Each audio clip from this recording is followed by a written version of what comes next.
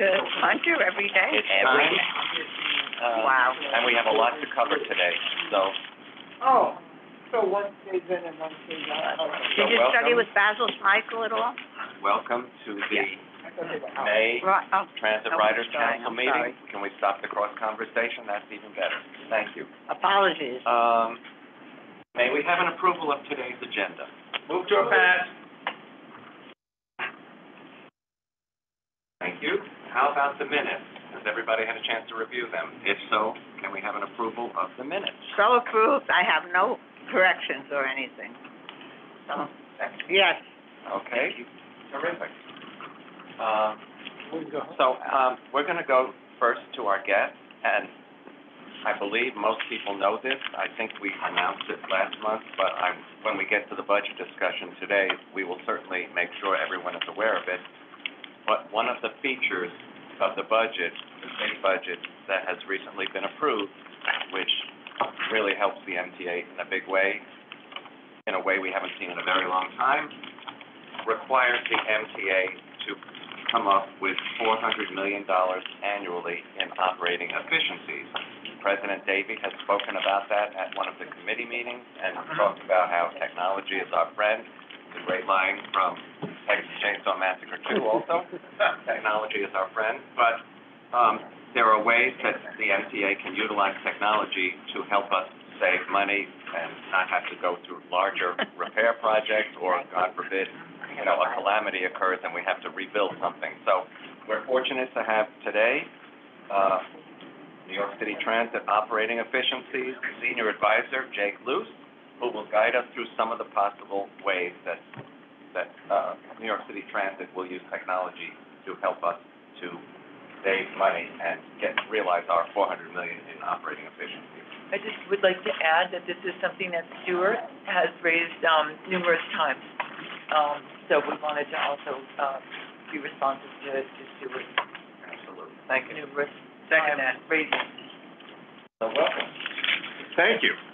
So for those of you who I haven't had a chance to meet yet, I'll introduce myself. So Jake Luce, currently serve as a senior advisor in the Office of the President for New York City Transit. My background is I was a lifelong New Yorker. I started my career working for the mayor's office in the city of New York. I was at the Office of Contract Services. Which mayor? I started off in Bloomberg. So I was there, and then when there was mayoral transition, as it goes, I needed a new job. So I bounced over to a management consulting firm where I focused on serving government clients here in the Northeast. That's how I got to know Rich Davey, because during the transition in Massachusetts, when he'd been serving as Governor Patrick's transportation secretary, he also moved over to the same firm that I was at. We were working with the same clients. We got to know each other. And so when he got asked to serve as president of New York City Transit, he asked me if I would be interested in coming to help. And lifelong New Yorker, started my career in city government, how could I say no? So here I am. And Rich asked me to help coordinate the work related to making good on our commitment to the governor and the mayor as an exchange for new revenue, so we can continue to provide the level of service we want to provide. We would find operating efficiencies. And so that's been a primary focus of mine. I've been here a little bit less than a year at this point, and working with both the departments within transit, buses, subways, paratransit, but also with shared services at MTA headquarters, as well as with Long Island Railroad and Metro North. We can collaborate on these initiatives. We have, made steady progress towards meeting our target of $300 million in operating savings for New York City Transit, so that we can make sure that we've done our part in exchange for the revenue that the state and the city have been able to provide. So that's a bit about me and what I've been working on since I came to transit a little less than a year ago. So, before I dive in, and some of these slides are ones that have been at the board presentations already. So I just a question before I just dive in and walk through a bunch of material. Are there particular questions or areas of interest that I should make sure to touch on as I go through this? Does anybody have any issues they would like raised during this discussion? Particular issues? Andrew? The slide means you're gonna stop operating after sunset. Yeah, exactly, right. That is a beautiful, where did you get that picture? You know, I don't know who took the photo, but It's one of a the... great shot photo. Also, it's not that easy to take. We've been, encouraging folks to send in photos of transportation. And so it's great whether they're employees or members of the public, you know, it's great to be able to highlight, some of the photos that our employees and our riders take. No, I think we'll just take your report, and then if we have questions, thank you. Sounds good. And shall we wait to the end? Or do you want us to, go? Do you want to?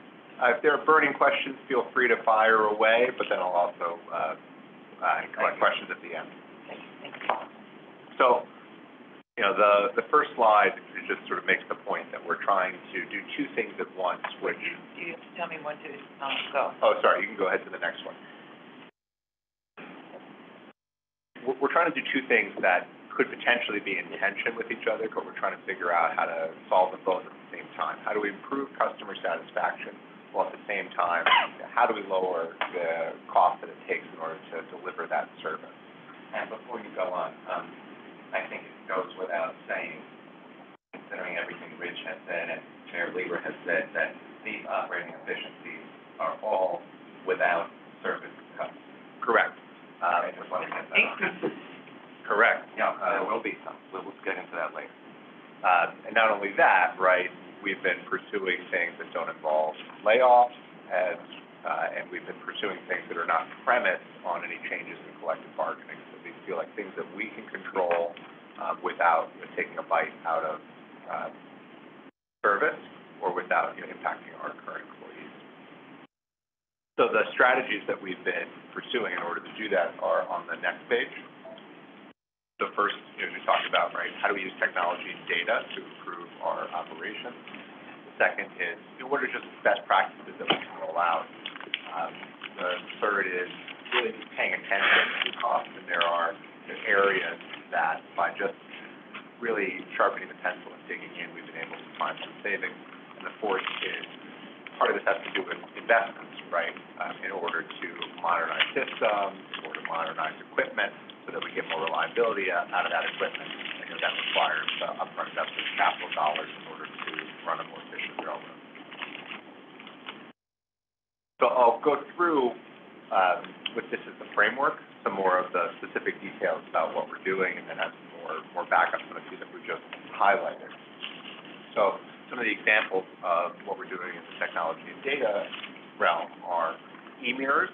So we found that we have these mirrors on the side of the buses, and those are hitting things, right? So we have what we believe is a mature technology to use cameras that point at the rear of the bus and be able to give a video feed to the driver inside the cab, so that we're not going to have as many incidents where the bus mirror hits something. We got to take that bus out of service. We have to fix it. That imposes cost to us.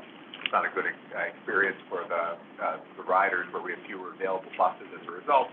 We also end up paying money in legal fees. Then some of the other pieces we're getting into are predictive maintenance. So we did a very successful, we feel, pilot of predictive maintenance technologies for bus, and we're working on scaling that across the entire bus fleet. And also we're looking at similar technologies for subways, both in terms of car equipment as well as in terms of maintenance on the way. I believe there's opportunity to take a look at the data where we're seeing assets failing and be able to better tailor our maintenance intervention using that asset data, so that we get more reliability out of the asset, fewer unexpected incidents, and lower total costs. So trying again to find ways to improve the. And then there's just a lot of antiquated business processes, things that are still done on paper. So there's lots of opportunities to continue to modernize our systems, where we can end up lowering the cost that it takes to execute business processes like timekeeping, for instance. We still have opportunities to digitize and automate our timekeeping processes. Is the predictive maintenance really new, or is it something that's been ongoing for a number of years? Both, right?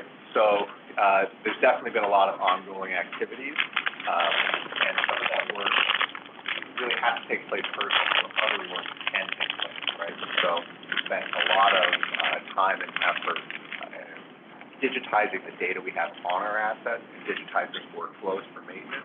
So now we can harness that data to say, well, what does that data tell us about adjustments we can make to our maintenance cycles? And we can start to enrich that over time with more sensors and telematics that can tell us more about that asset condition remotely.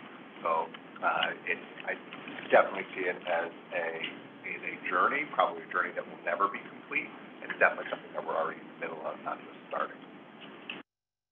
Andrew, is it okay, since you let Bert drive? Please, go ahead. Very quickly, some of us, especially me, even though I know how to use computers and everything else, I still feel more comfortable when I have data and I have material on paper, something that I can hold in my hand. I just heard you say in kind of a negative way that we don't have to use paper.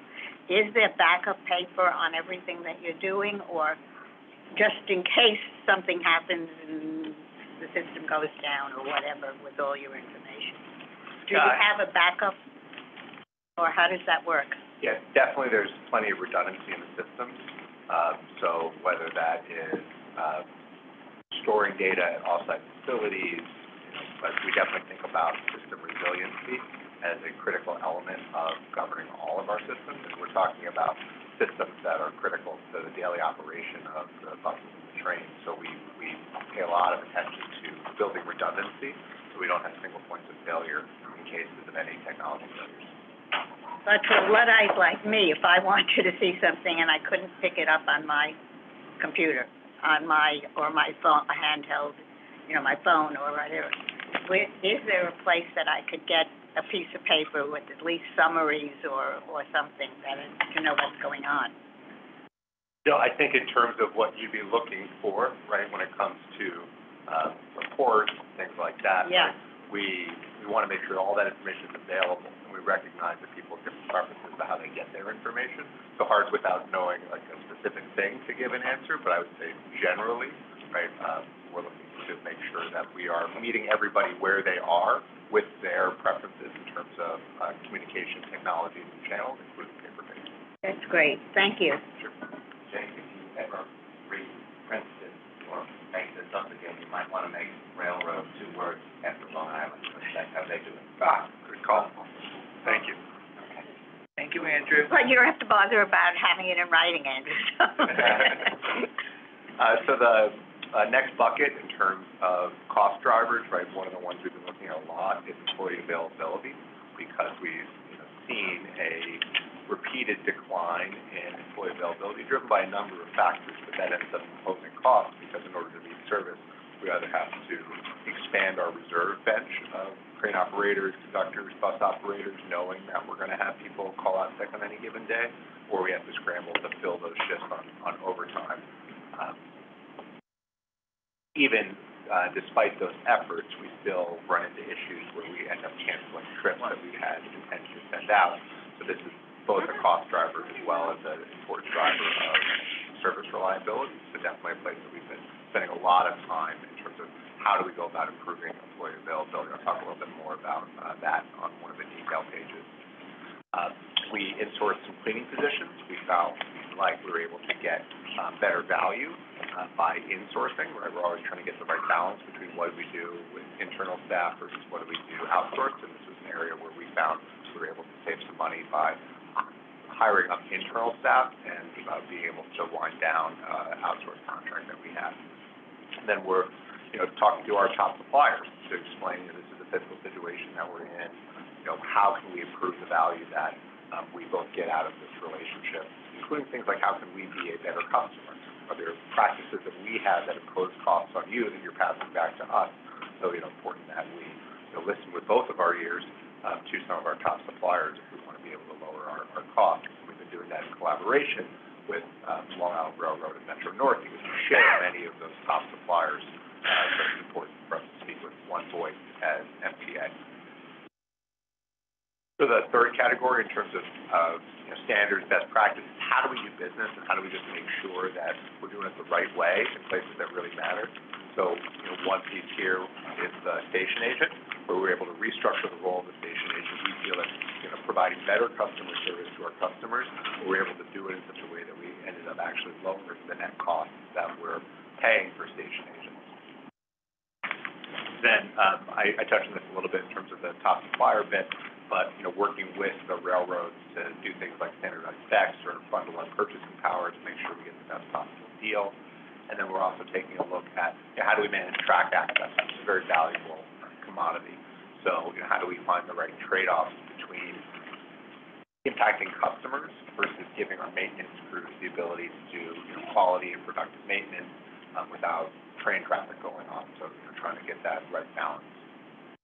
And then finally, in terms of some of the areas where, we believe that upfront investments are going to pay off in terms of reduced operating expenditures are energy, right? Whether it's energy efficient boilers, whether it's taking a look through energy audits at our individual facilities and just seeing, where are we paying more than over here than over there for HVAC and finding ways to reduce costs.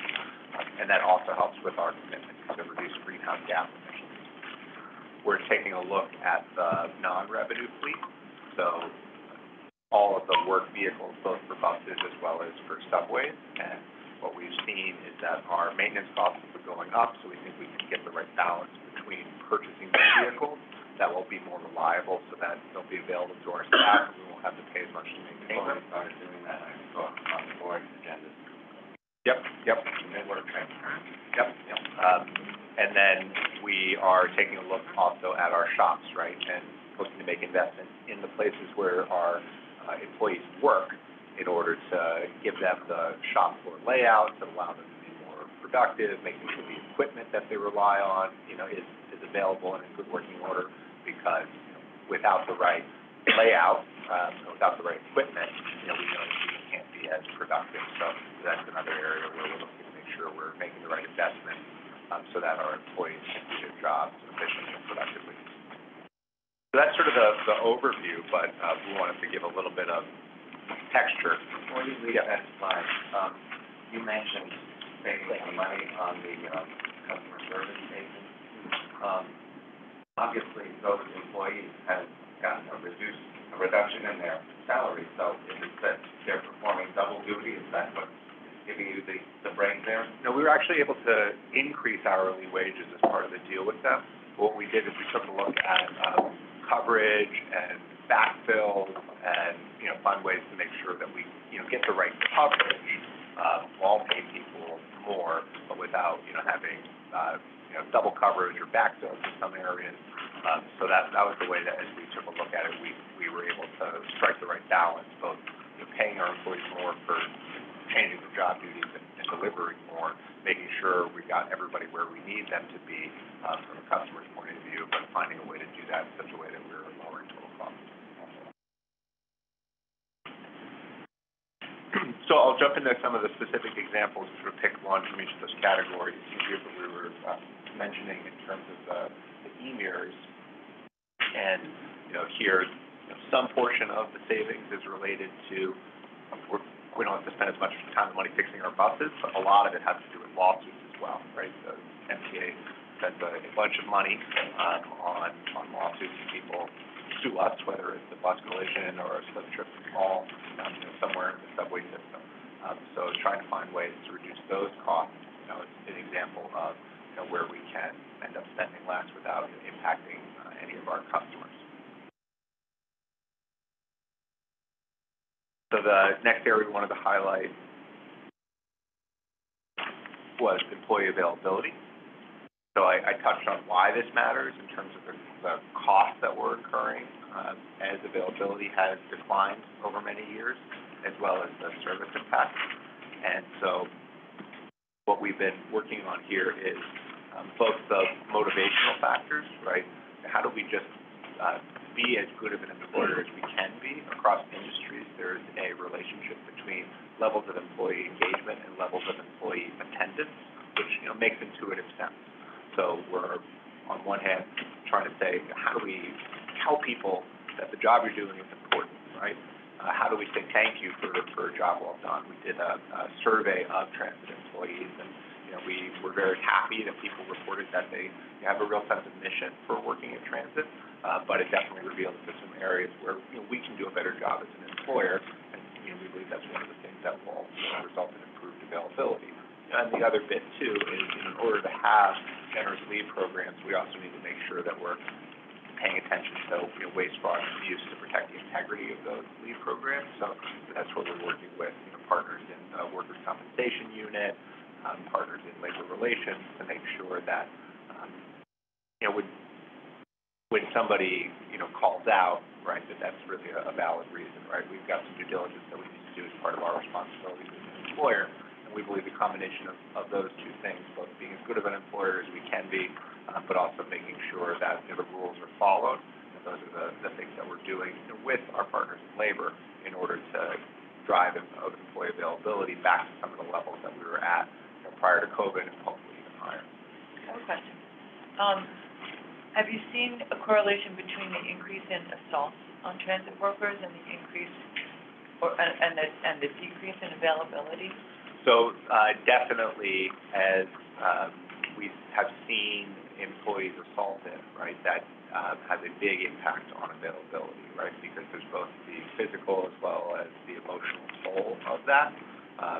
So we are working with PD, we're also working with labor to find ways that we can do as much as we can to reduce employee assault.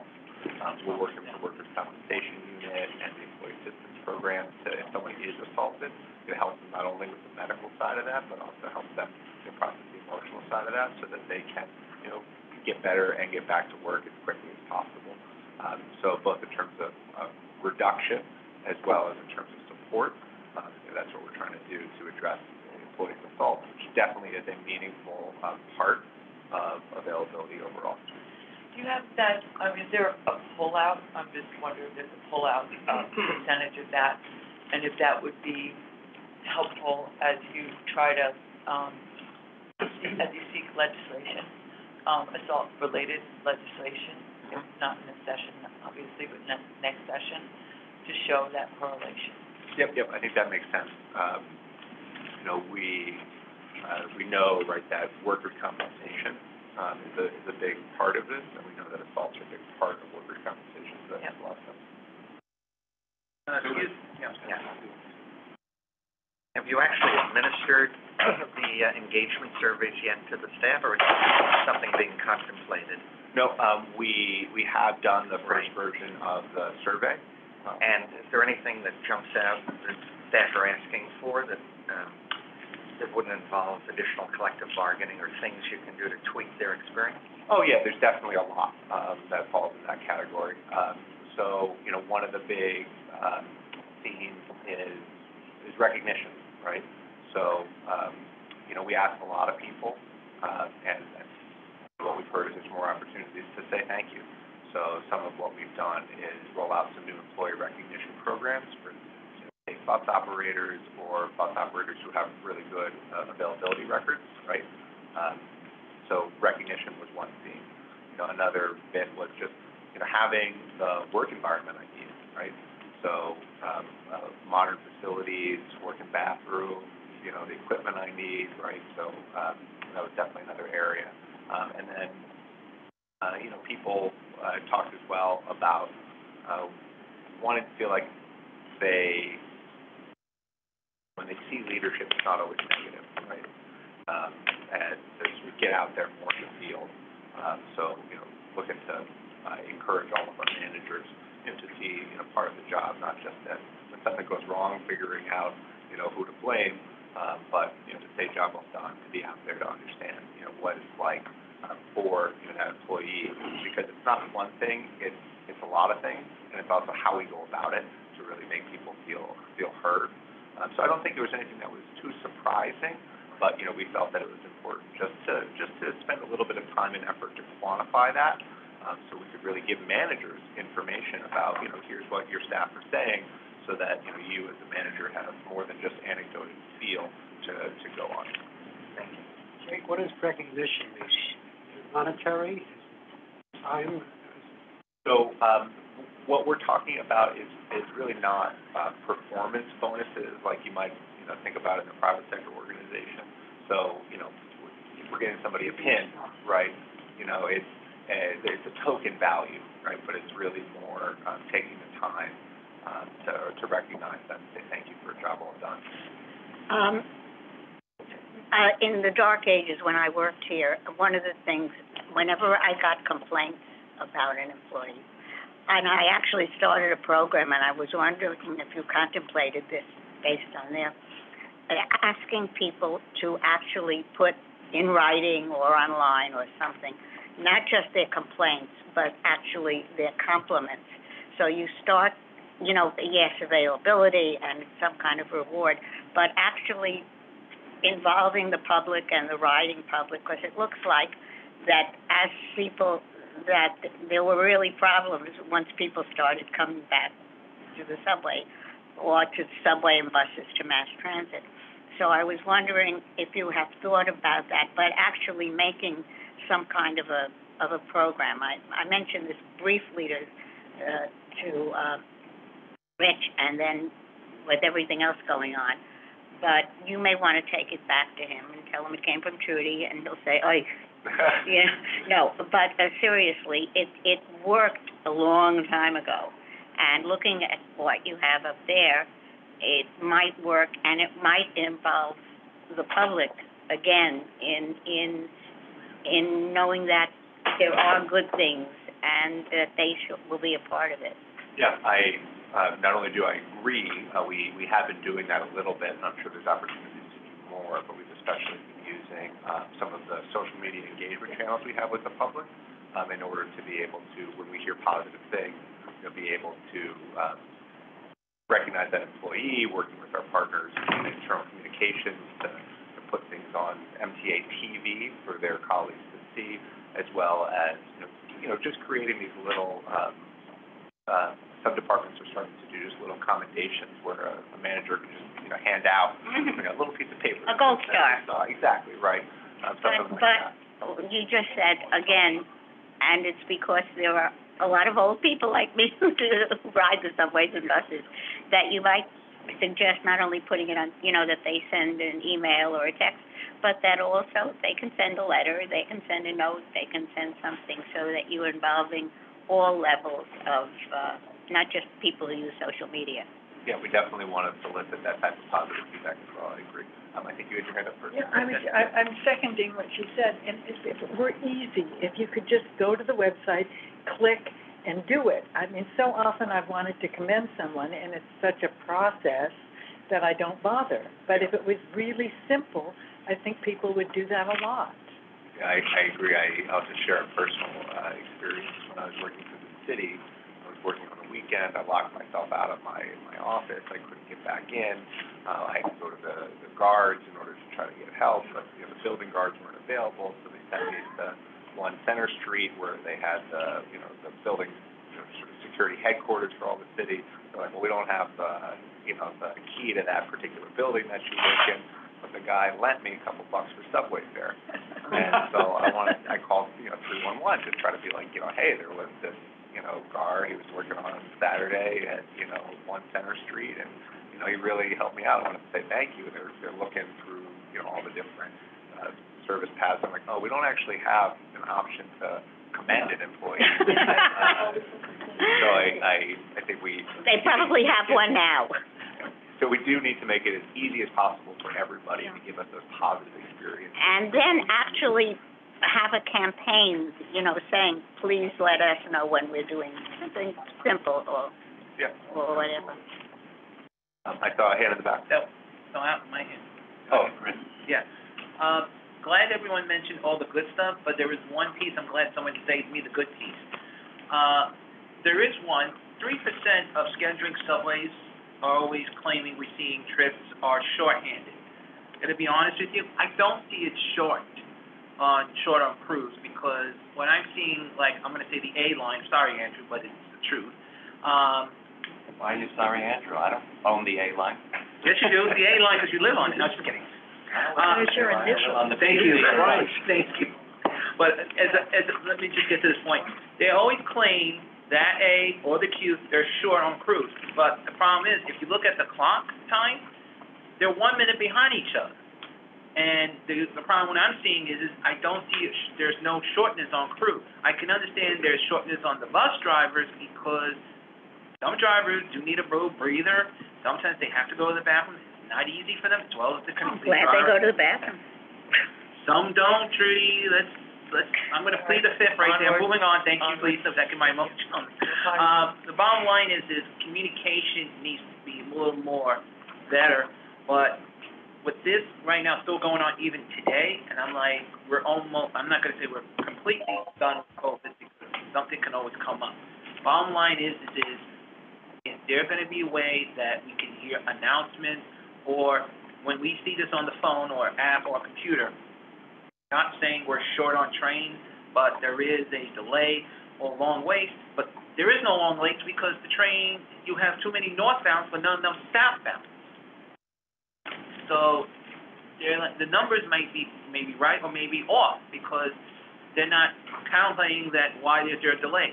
Somebody can hold the door, or there's another train in front of it because once they're at 59th Street, forget it, you're stuck. It is true, the way that the data works, right, is for every train that's delayed, we have to pick a reason in our data. But, it could actually be more than one thing that happened over the course of that trip. So, this is based on sort of daily reporting that we're doing, where we're saying, every time a trip is either delayed or canceled or business stop, how come? And even if there might be multiple reasons, this is the percent of time that is the reason that identify it was because of a crew shortage. In the back? What exactly is sharpened management program? So in the case of employee availability, what it's meant is we've been really just getting top leadership, both within the departments as well as at MTA headquarters together to really just spend time first understanding the problem in terms of data, so cutting it down by title, over time, how much of the problem is people who are out a little bit versus people that are a lot. Spend a lot of time on the data, and then based on what the data was telling us were the biggest problems, we spent a lot of time figuring out, well, what can we do differently, right? So whether that was, working with the law department in terms of workers' compensation, whether that was working with TWU in terms of what are the opportunities we have to actually protect workers from assault. I guess what I mean by that is really just investing time to better understand the problem, break it down into the components of it, and figure out what can we do about it. So there's a lot of complexity that goes into employee availability, right? Because train operators and bus maintainers, right, the problems are different for everybody, but we have been collectively, spending a lot of time on employee availability as a top issue, because it's one of those examples where it's a big issue, and it's big both in terms of cost as well as in terms of service to customers.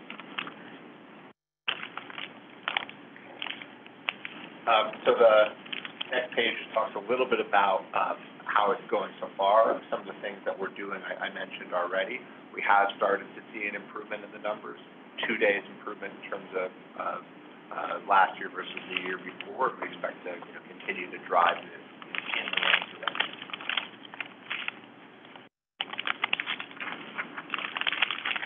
So the next bit was around station agents. And so I don't have the video queued up, but for folks that saw the board presentation, presented a video of this. But we talked about this a little bit. We felt that by really taking a look at the role of the station agent, working with TWU, that we've been able to find a different operating model that both provides better service to the customers, more compensation to the employees, as well as reduce costs to our stakeholders.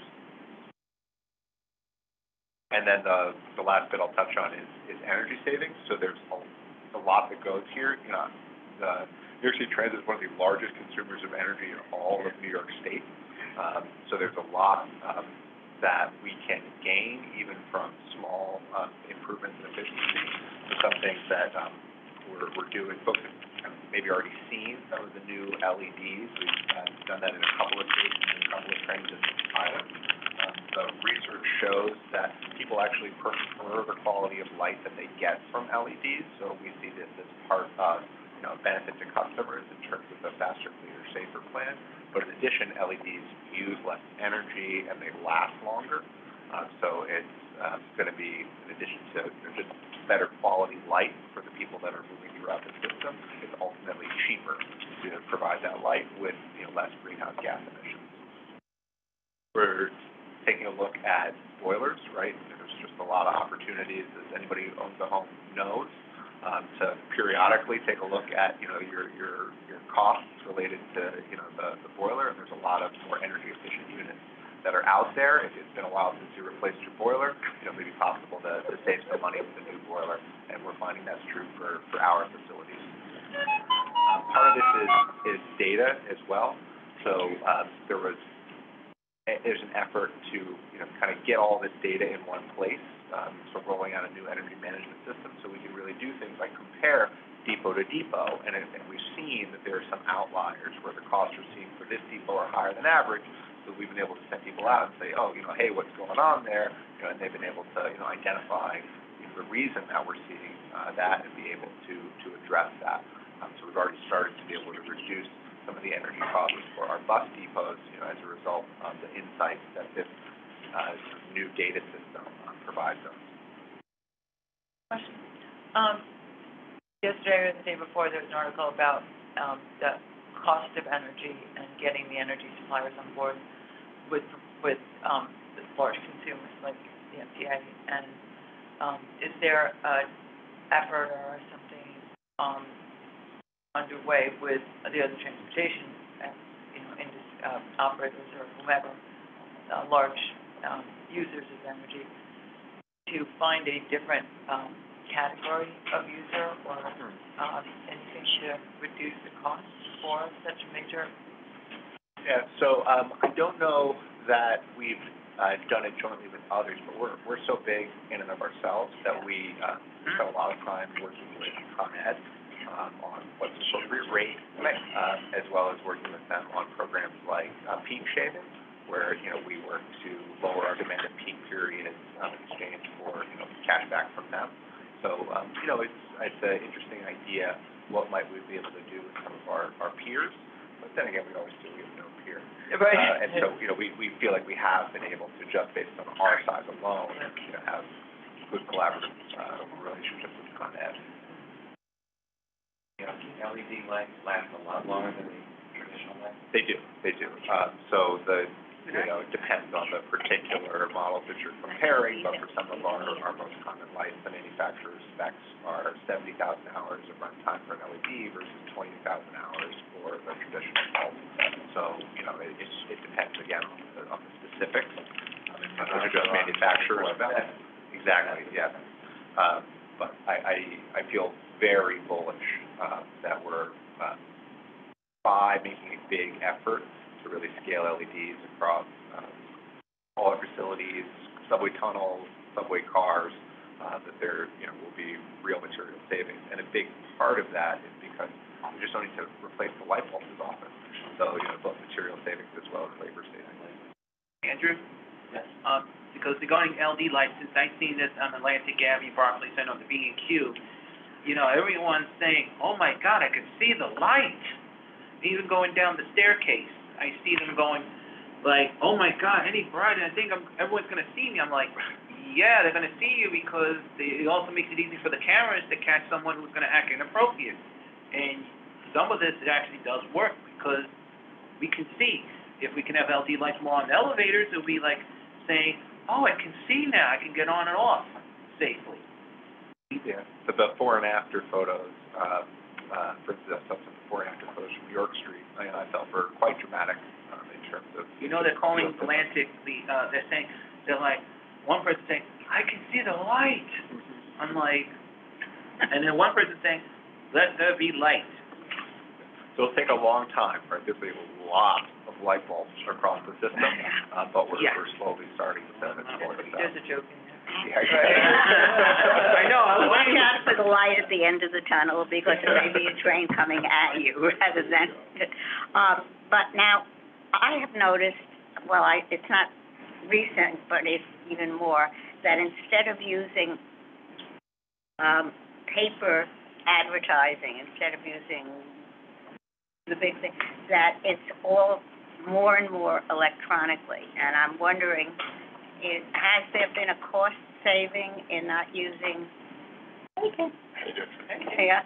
Anyway, has there been any consideration of the cost in using, I guess, electric signs or what, I don't know what they're called, you know, rather than advertising panels. rather than the paper advertising panels? And also, is there any consideration about changing car cards on, especially on buses, to an electronic advertising like they've done on the subways? Yeah, so, it's not something that we have factored into this particular push towards, cost savings. There might be some cost savings, we just haven't accounted for it as part of this. And certainly when it comes to our passenger communication systems, like, you know, the ones you mentioned on bus, you know, long-term effort, but, you know, more and more, rolling out, more, digital signage, which we find. That was the word I was looking for, yeah. Yeah, you know, because it just gives us more tools to be able to communicate with our customers in a flexible way, where we can adjust. So it's not necessarily the cost, but rather the efficiency of communicating. Yeah.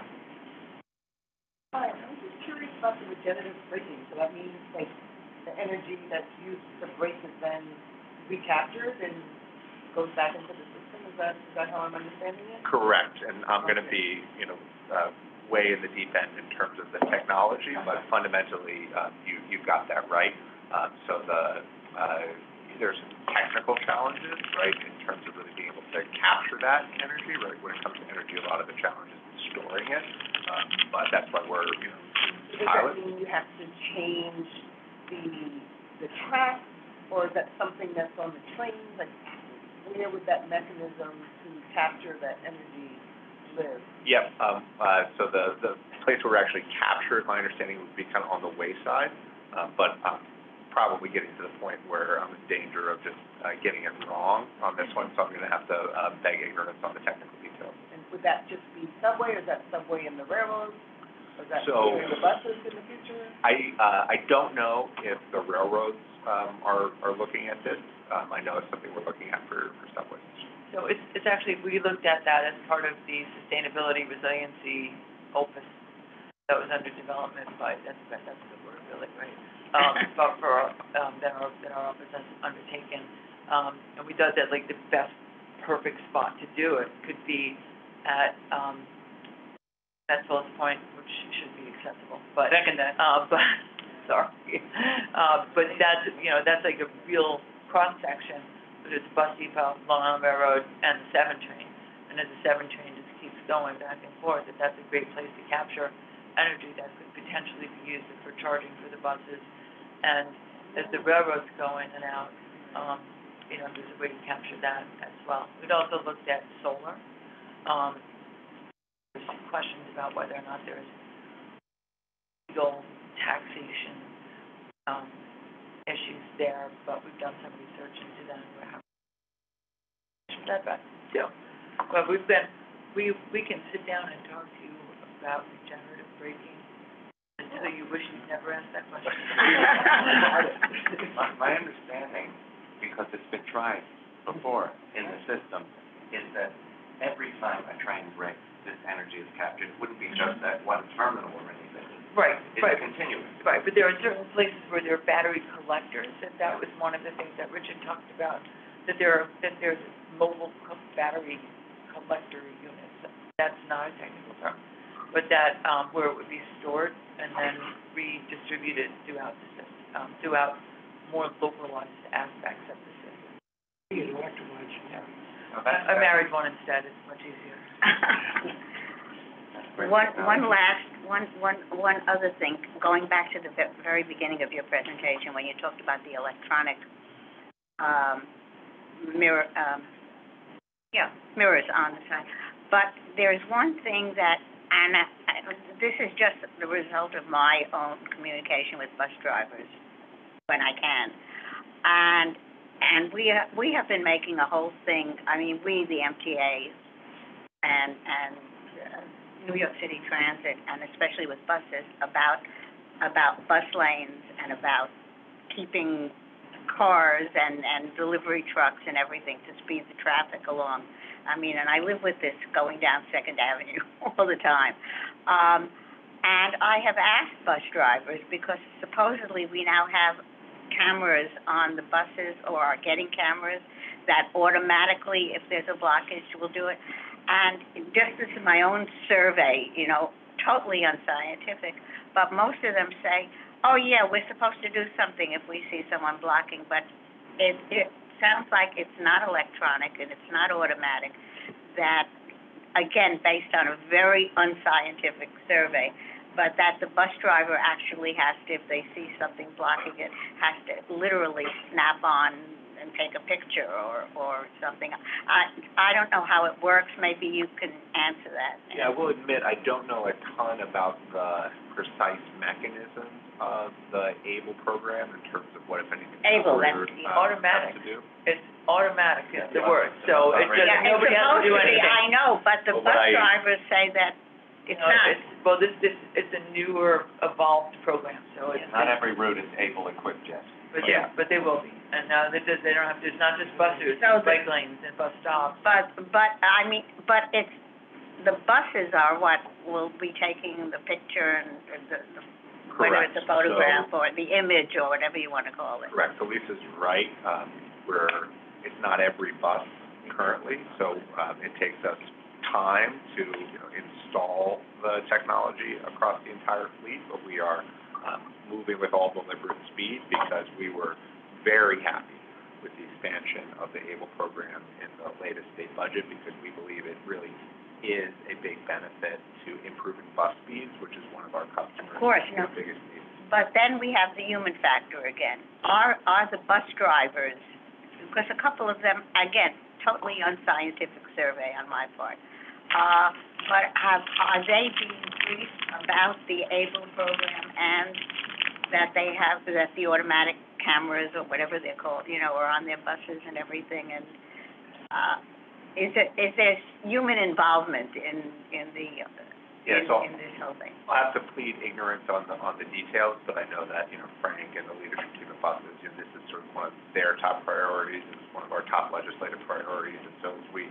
get cameras installed, making sure that the operators and everybody else involved in the full business process, knows what they need to do is a top priority as well, because it involves not just us, but it also involves the City Department of Finance. So it's a complicated mechanism to make sure that if somebody is in the bus lane and gets a ticket, that, that gets captured, and, they get that fine. There's actually a lot of steps in that process, but it's one of the most important things. Yeah, as I said, okay, well, if I talk to bus drivers. From Kate, which is that bus operators do not interact with the ABLE cameras. The human review is done after the fact by reviewing the footage from the automated system. Where is that? It's in the chat. Oh, from okay. Kate Contino. Bus operators have enough to deal with. Okay. No, I know that, but what I'm saying, I'm not saying that they should do it or anything, but I'm saying that, again, it's not an unscientific survey, but that they know about it. That's what I'm suggesting, that all bus or are they, and I just happened to hit the ones that weren't listening. I mean, that's possible also, but.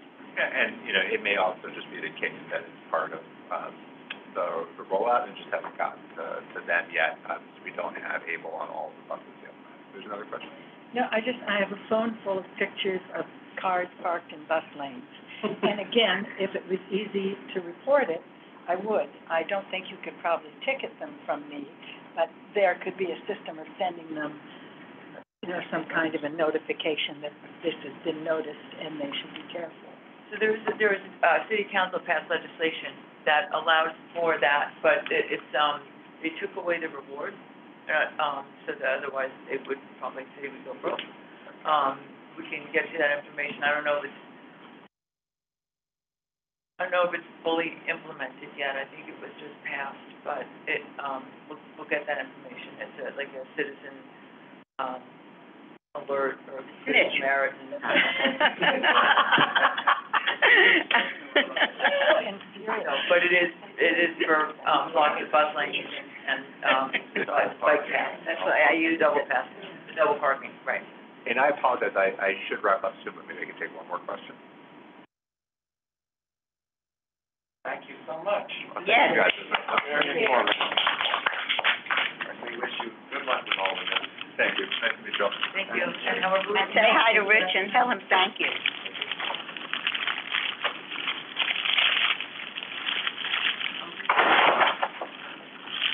So, let's move on to my report. So ridership continues to climb. We've had multiple days of over 4 million subway riders a day. And that's the Sort one. of becoming the norm, rather than the exception, which is great. I've also seen reports of some employers saying, we would like you to return to the office 4 days a week, not 3 days anymore.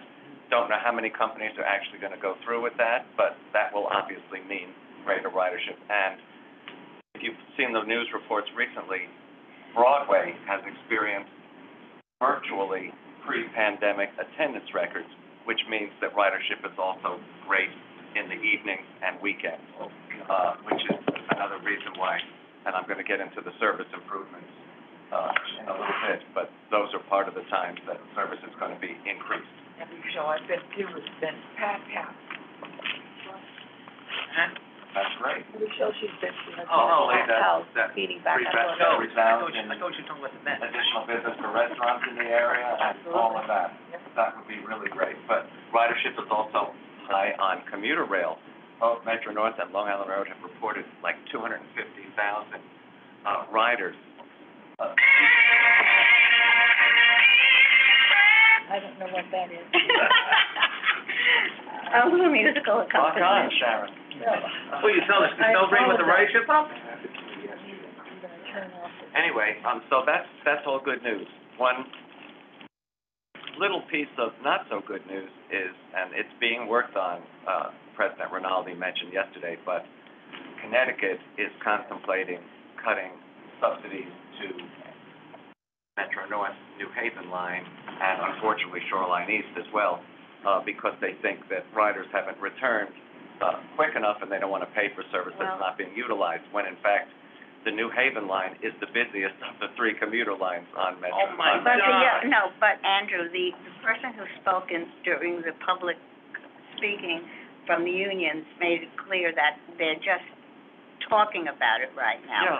Yeah. And everybody that I know in Connecticut who then called, I made a couple of calls after the meeting to say, hey, are you screwing us, whatever the word is, over, after we're getting things straightened out? And they said, no, you had your deliberations, your budget deliberations, now we are having ours. No. And Kathy, I think, made it very clear She did. that she's talking to the governor and her Lisa, equivalent do you and wanna say everything. I do. So, after the report yesterday, Ed Valenti, who was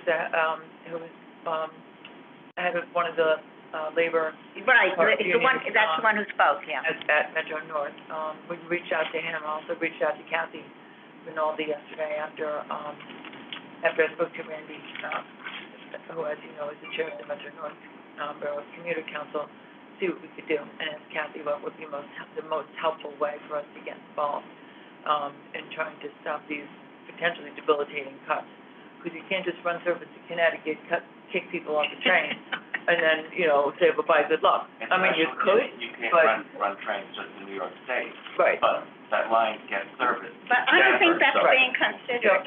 Or New Haven. all sorts of things are being considered if Connecticut doesn't want to fund it. It's $38 million. So, as you said, it's a deliberative process. Yeah, exactly. But, today, Randy participated in a call that was at noon, so I was here with the Connecticut, Rail Commuter Council, to see how we could partner, and I've been in communication with Ed Valenti, several times today, already about our collective next steps on how we can ensure that Metro North Railroad, riders don't get short end of Connecticut's budget stick. And,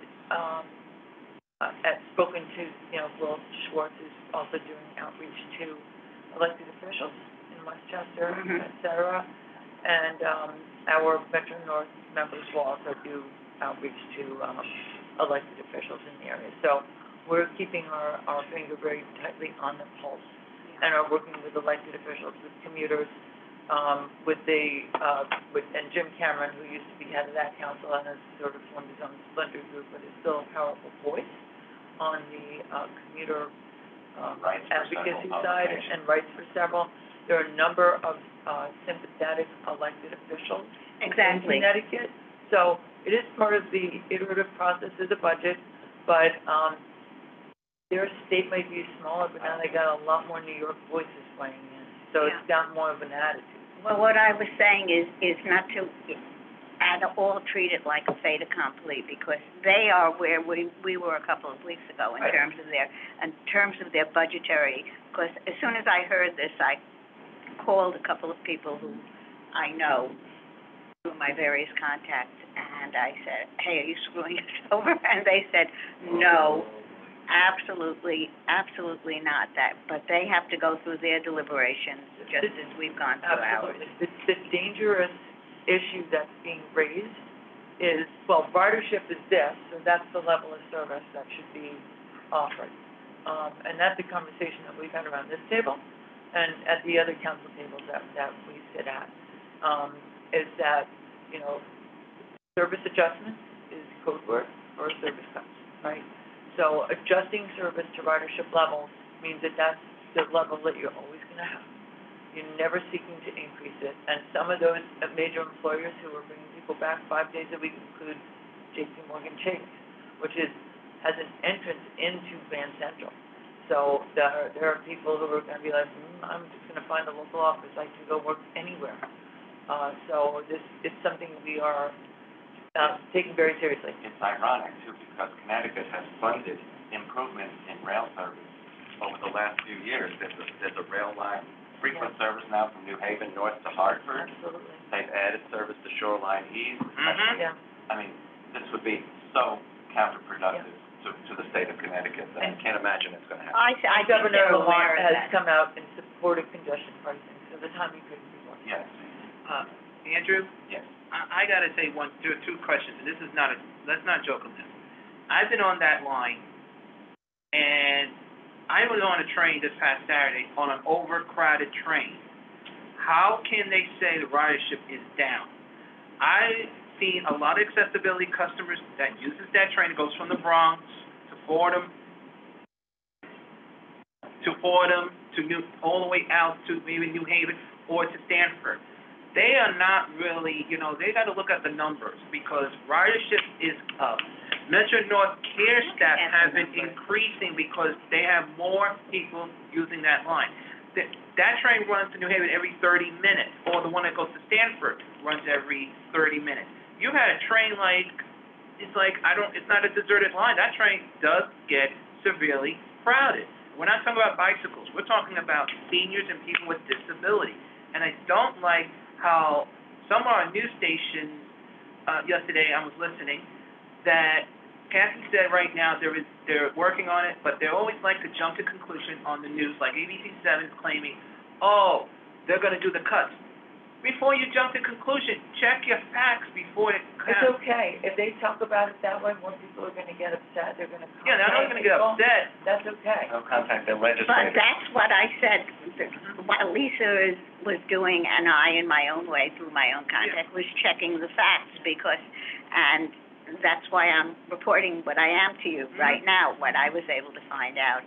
And It's super ironic because major improvements, they're now repairing the bridge in Norwalk that the tracks pass over, which has been a constricting feature of speed along the New Haven line. They're gonna be shutting down the New Canaan branch from this coming weekend all the way through Labor Day to repair the New Canaan branch. There will only be bus service from Stanford up to the New Canaan branch. So they're doing lots of capital work. So to cut service just makes no sense. But let's move on. So everybody, of course, has heard about the fare increase that is coming around Labor Day. It is, 5%. Proposed to be. Proposed, yes, it will be Yes, voted please, on that word. in the July board meeting, the June board meeting, with public hearings to be held in July. The public hearings will be in person and hybrid. The other way around.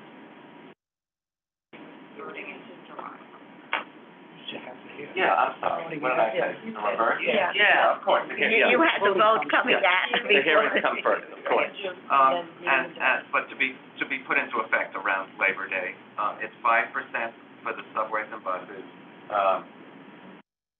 But when you factor in the lower rate on the weeklies and monthlies, it is a net of 4%, which is what they were aiming at. So the subway would go to $2.90, the 7-day pass would go up only 3%, or $1 to $34, and the monthly is 4%, which is $5, which brings it up to $132. Express buses would be 4%, which is a quarter extra, bringing it to $7.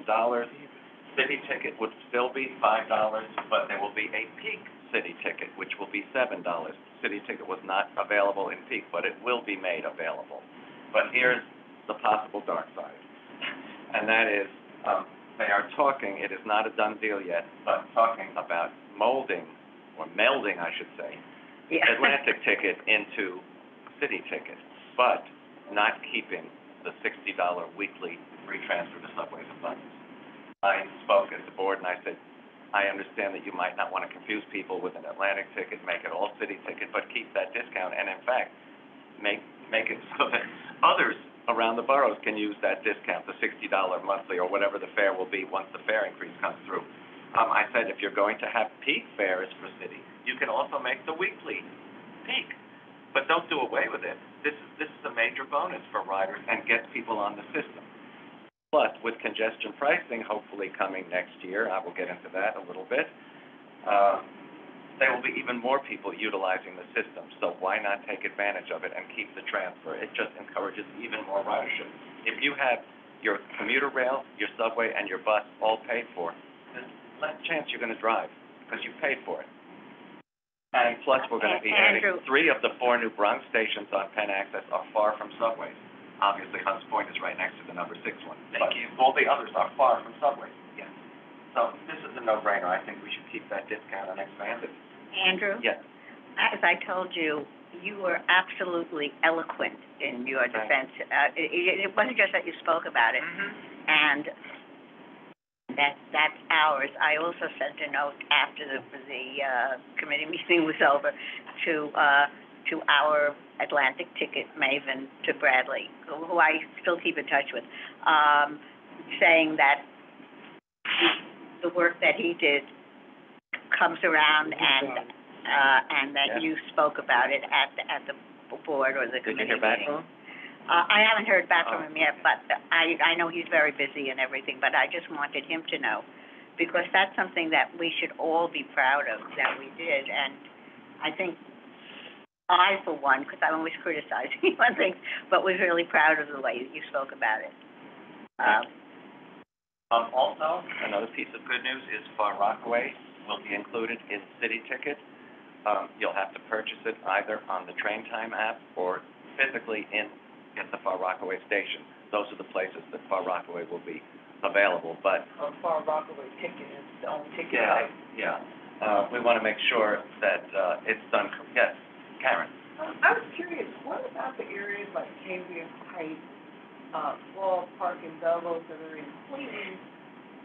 We have that new Bellows station that was supposed to help some of them, but that's considered Long Island station, so they don't get to take advantage of Queens Village. Yeah, Queens Village is part of city ticket, but I think UBS Elmont is, because it's on the borderline with Nassau, may not be. Right, and so the people who live closest to that station, they're not being captured in any way. Yeah, they probably would go to Queens Village to take advantage of that. Yeah, but they may not be able to get there easily, like in terms of transit, and there's not parking at that station. No, but it's ADA accessible. And if you look at the schedule, UBS Elmont gets lots more service than Queens Village. Lots more. Yeah, so I think that there was something lost, because I remember when it was approved and they were building it, they were like, oh, and they were gonna have a transfer for workers and for people who lived in Queens, Cambria Heights and some other communities. I don't know if it happened, but they're not gonna be able to avail themselves of the cheaper fare. I'm gonna investigate that. I have a feeling it's because of all the events that are taking place and that people are taking the shuttle bus too as well from there, that they didn't include it in city tickets. Andrew? Yes. Just to add, we know that Accessory definitely stops at that station, and they not just switching from the night's one, but they also do get on the Long Island Railroad there. Ms. Greif and I were the ones testing. Which station? The Arena station. UBS.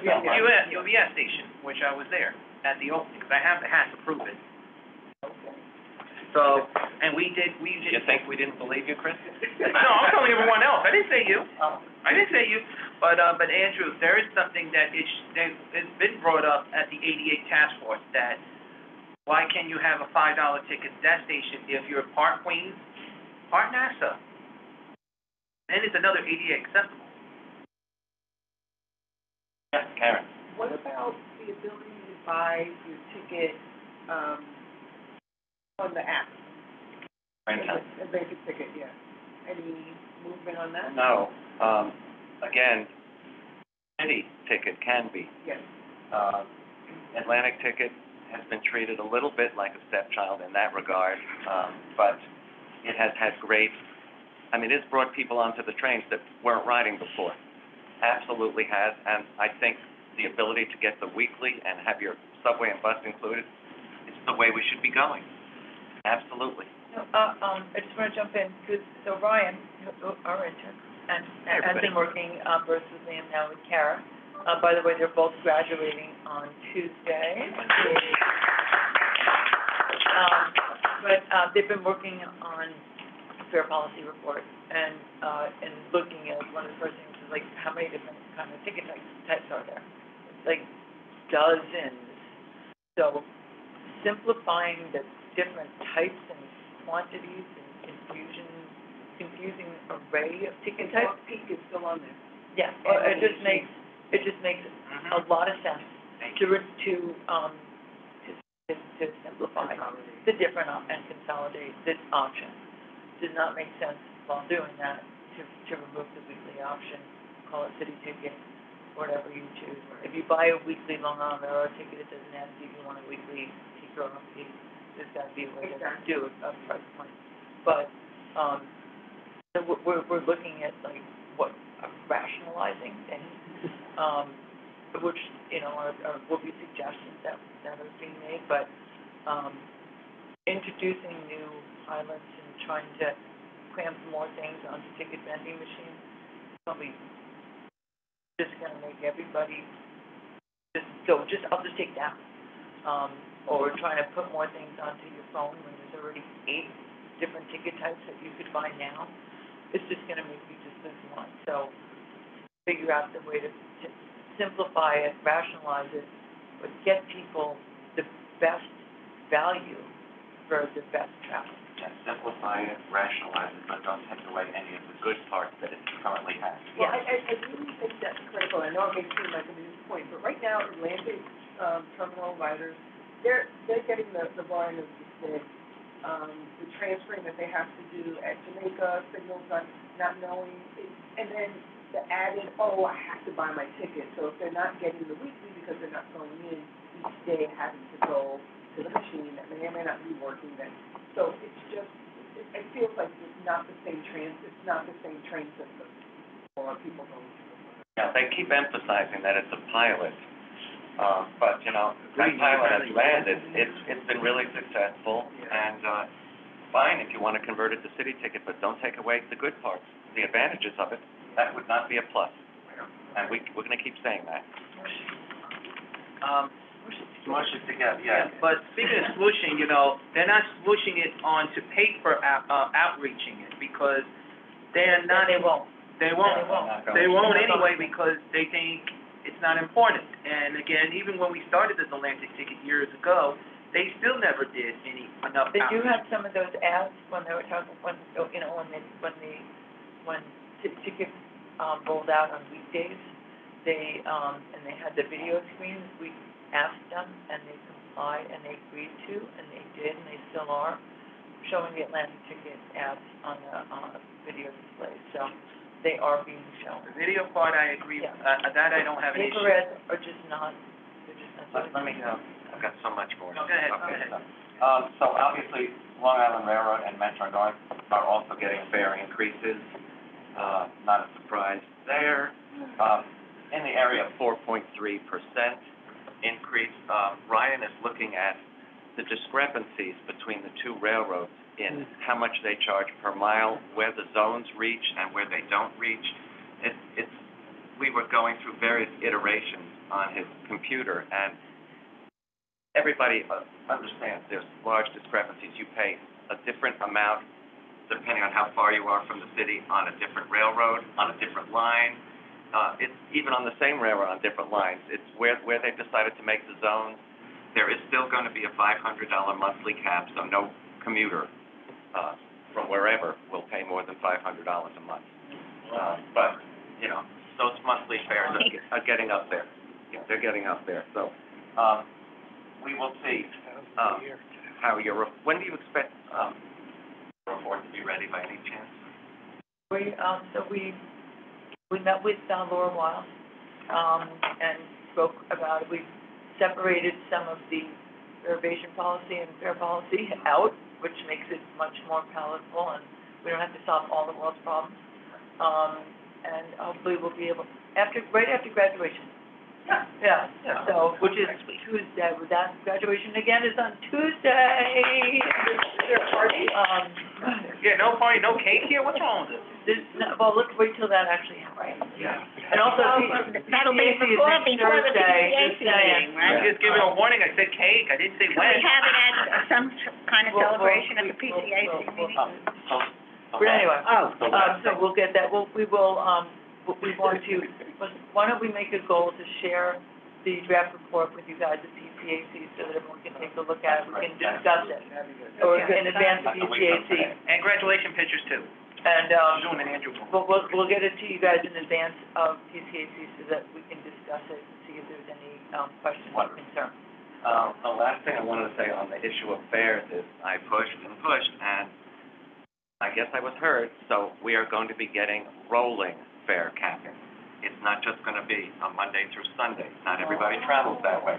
It'll be starting the day you start. Nice. So that is a great thing. Nice, Yeah. nice. I'm also obviously hoping to get monthly fare capping on Omni as well as weekly. That'll get more people doing that. How will it trigger? Or how will it go? It's the first time you use it is what will trigger it. Oh, so either weekly or monthly, Yeah. depending. Gotcha. How you use it. If you use it so many times, you know, it would know it's going to be the monthly rate, not the weekly rate. So That's the best news I've heard today. yeah, I really hope this happens soon. Well, rolling fare capping is coming at the time of the fare increase. Will that be included in whatever It will is be, written yes. about it? There so will be that the notices public of knows? the proposal on buses, on trains, on the out front advertising panels, on seat drops on the commuter railroads. Large print, please. They will be all over the place. So believe me. But will that be included in these notices, that one of the things will be about the fare capping and the monthly and weekly fare Yeah, capping? it'll be one of the fare proposals. I am sure it will. Oh, Yeah, okay. because it is a change. Andrew, just Yes. to add the Omni, Dave, and as Q just told me today, the testers for Omni, which is me, will be testing that out starting, soon. Well, I am the one who has to reduce your test card, as Edith will go. Good. You keep testing. Well, of course I'm gonna test it. What do you think I have fun with all these buses when the machines, they don't program right? That's bad. Thank I hope you report the machine number. How long you know me? I always do. Okay. As an aside, let me just give a huge shout out and thank you to Bill Gill. We have received his formal resignation letter, which has been submitted to the various agencies that needed it. Bill was a longtime member, was chair of the PCAC, was our our lawyer on a lot of issues. He gave a lot of legal advice to the organization. He moved to Pennsylvania, to Bangor, Pennsylvania, actually, not Maine, but Pennsylvania. And he's living there with some of his family. don't believe he's all that ambulatory, but, he sounds fine when you talk to him. His mind is sharp, which is great, and we wish him the best and thank him for all his years of service here. So thank you, Bill. I'd just like to add that the mayor's office, on behalf of the mayor, sent a letter of thanks to him. Oh, that's wonderful. Good. Oh, that's great. That's great. So let me go into, some budget talk here.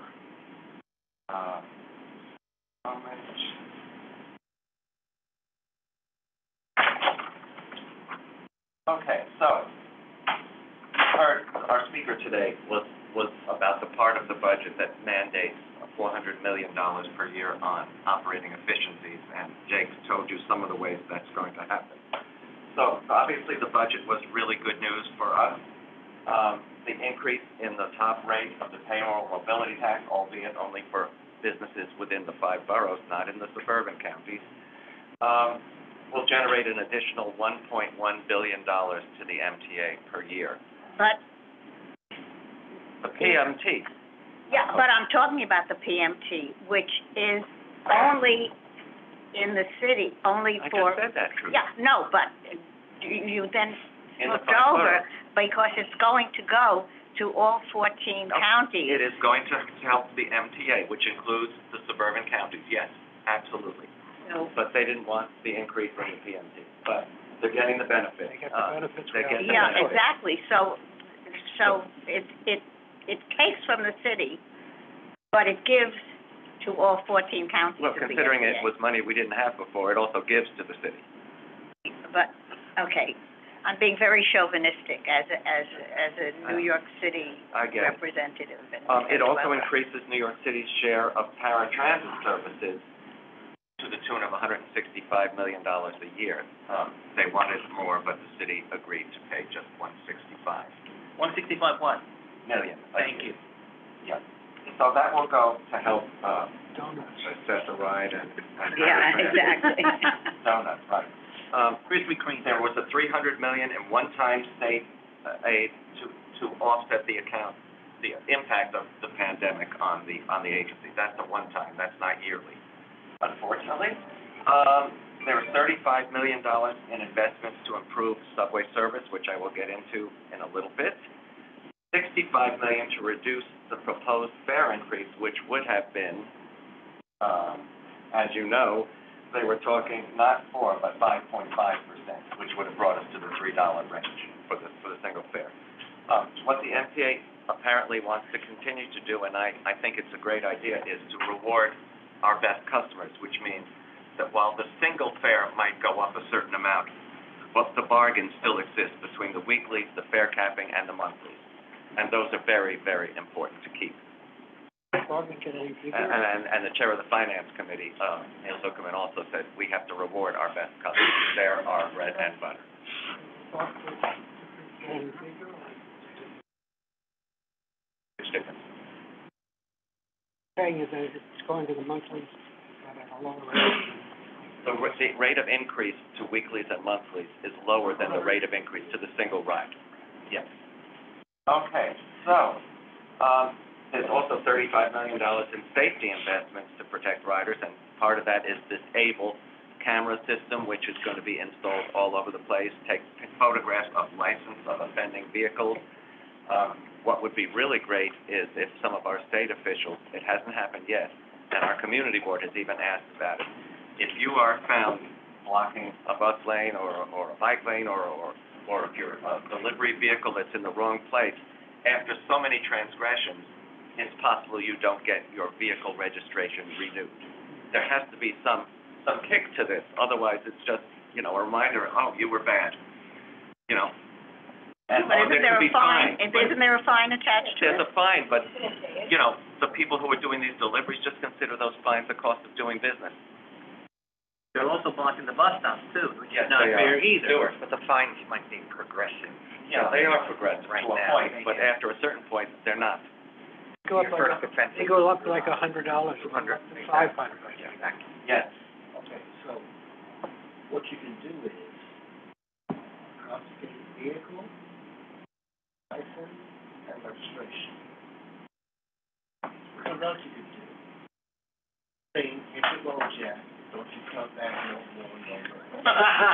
That's what I'm saying. If you lose your registration, you can't be out there driving, so. Well, he seconded your motion, Andrew, he's right. Yeah, no, I hear that. That's a good one. Now, one of the items in the budget, and I'm gonna turn it over to Trudy, because she has really late-breaking information, is the money from both, there's one amount from the construction of the casinos, and then there's the operating funds from the casinos. Those are down the road, and that's been acknowledged, that you wouldn't see those monies until the earliest, probably 2026. But Trudy has some information that I just learned today, so Trudy, you wanna? Yeah, and I have this in writing, and, I've confirmed it with at least two people who are knowledgeable, who told me about it, and some of it is in writing, and I'll read that to you.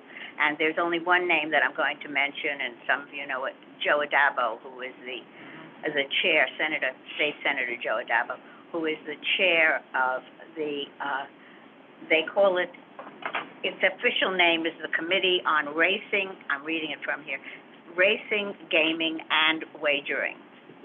They don't call it casinos, they don't, that's, gaming is gambling, okay. Anyway, and, basically, this was in print, that he isn't a fan of Governor Kathy Hochul's plan to direct funding to the MTA. And I think I brought this up at one of our last meetings, because in the legislation, when casinos were approved, and you left out one thing, one part of the money, that everybody who applies, and right now I believe there are 10 potential applications for casinos, and there are big fights going on, or whether there's going to be one near Shea Stadium, whether it's going to be at the racetracks, whether it's going to be where the casinos or like casinos are already in existence near the racetracks, whatever. But in order to just submit an application, the application fee is $500 million, right? Off the bat. And none of that money, there was all kinds of confusion whether any of that was going to go to the MTA. The problem is that when all of this was brought up, it was not in the legislation setting up the committee or the commission on the gaming commission, and that all proceeds from the application fees, from the actual the building, the building fees and everything else was only going to go to education. There is still, and I think it came up at the board meeting also, that it is questionable whether there was a change put into the budget, the governor's budget document. She says that it is, but there are others like Senator Adabo who disagree. And basically and I'm going to read his quote because it was in print, is that the MTA won't see any cash at least until 2026, even if there is anything at all. Which means that for this fare raise, this proposed fare raise or whatever, none of the money, and that seemed to be the confusion, Andrew. They've been saying that from the beginning. Well, that's not the way it came across, and again, I made some calls and I asked. I asked the Chief Financial Officer, Kevin Williamson. He said we wouldn't count on that money until 2026 at the earliest. I learned this a long time ago in doing PR and getting a message out. The facts are irrelevant. It's the perception that counts. And the perception out there is that some of the money was going to go into either this fiscal year or the next fiscal year as far as offsetting. But none of it, just so that we make it clear and that everybody around this table understands, that no MTA funding is, none of the gambling funding. We get it. Yeah, is expected until at least 2026, and there is some confusion or disagreement or whatever you want to call it, whether the money going even then to the MTA is in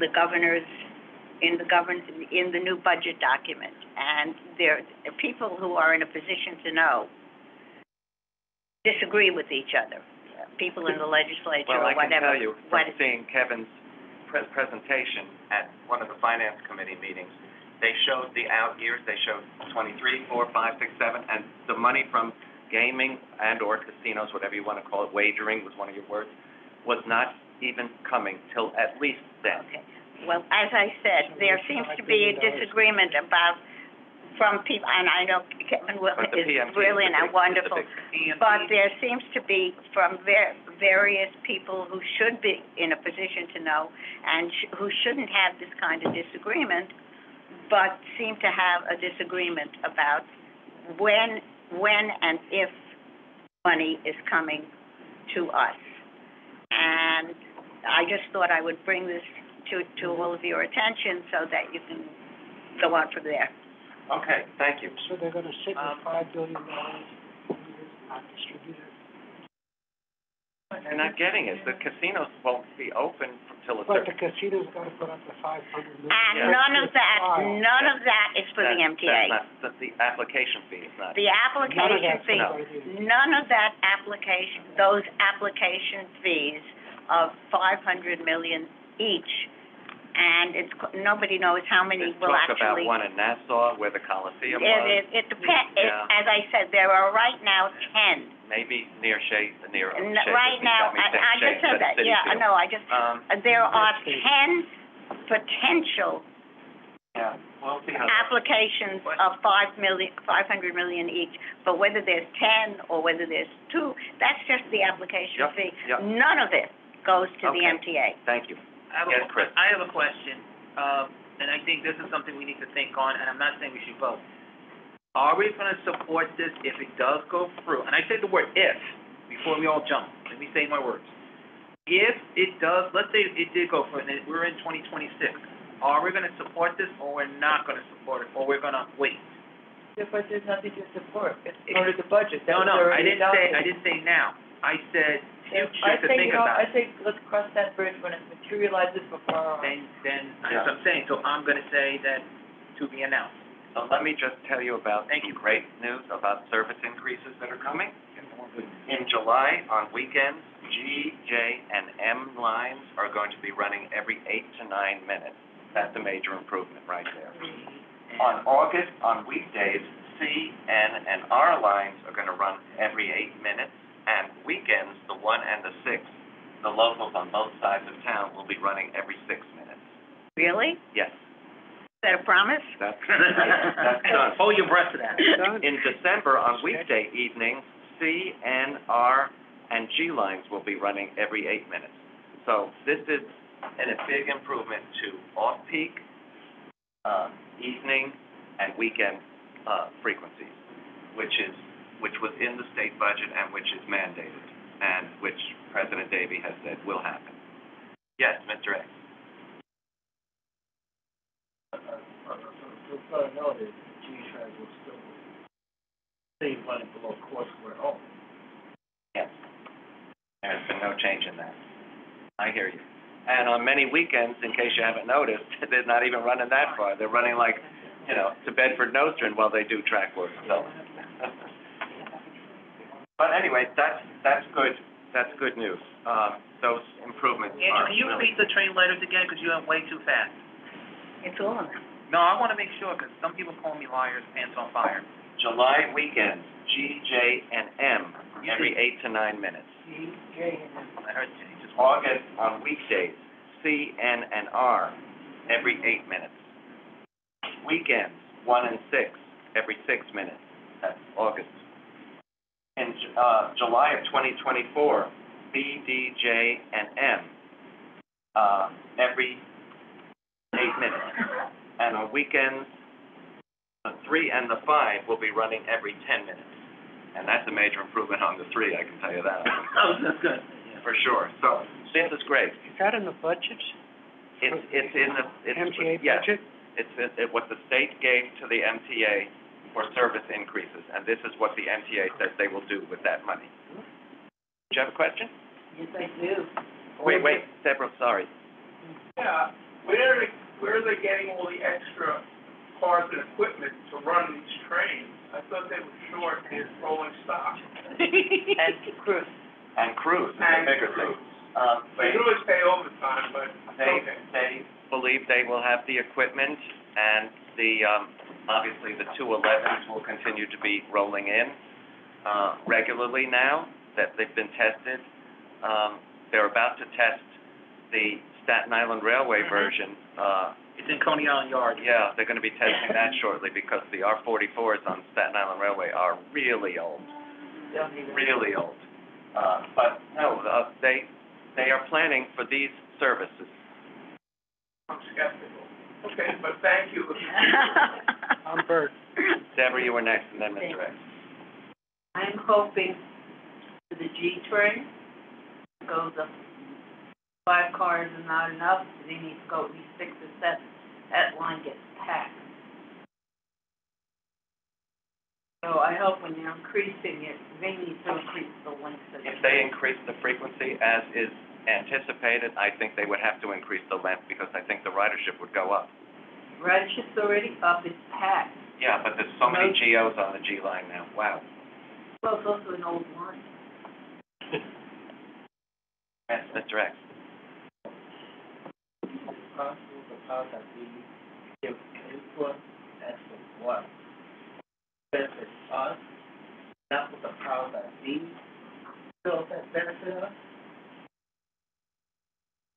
The first lady marshal adopted a 2 late budget.